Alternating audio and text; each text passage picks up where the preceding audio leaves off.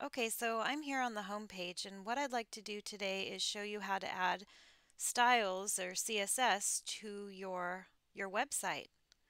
And you can do that with a module for Drupal. This is the Asset Injector module. All right, so we are going to install that.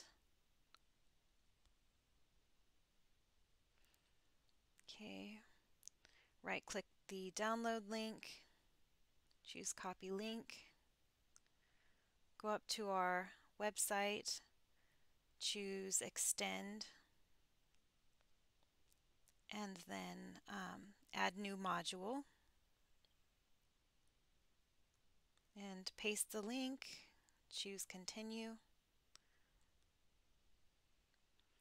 All right, let's enable this module here. Okay, and in the filter field, let's type Asset.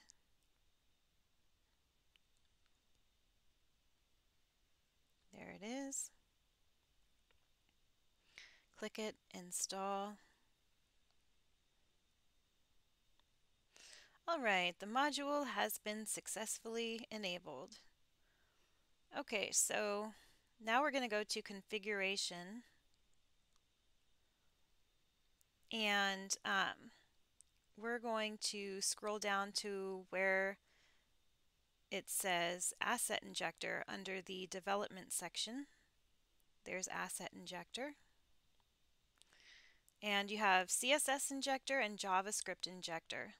We're going to click on CSS Injector and then add a CSS Injector.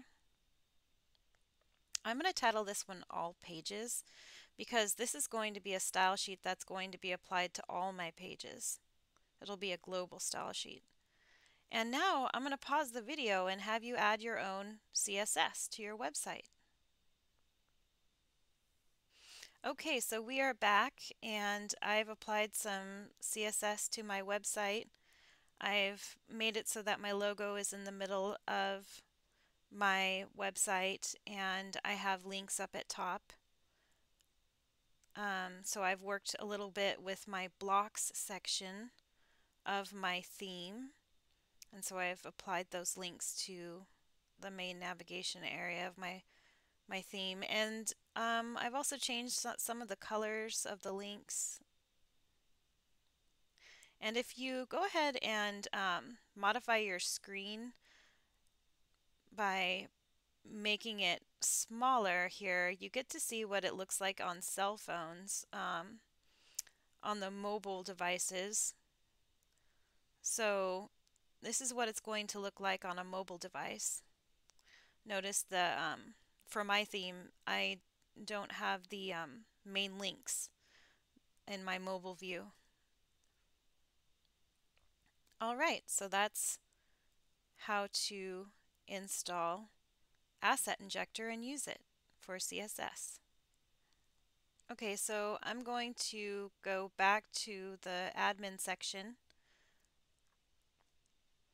and go to configure, and I'm going to show you that when you apply your CSS, you're always going to want to clear your cache. And so to do that, you go to the admin configuration, and under the development section you see performance and clear all caches. So I do this with each style that I apply to my web pages. I clear the cache.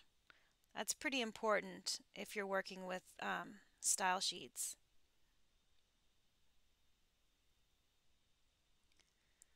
All right, and so now I'm going to go back to Asset Injector, CSS Injector, and this is my style sheet here, and it's applied to all pages. So these are the changes I've made with the styling of my website. I also have a front page style sheet. Although the condition's set to global, I'm going to change that so that it's only applying to the front page of my website. I have a style here.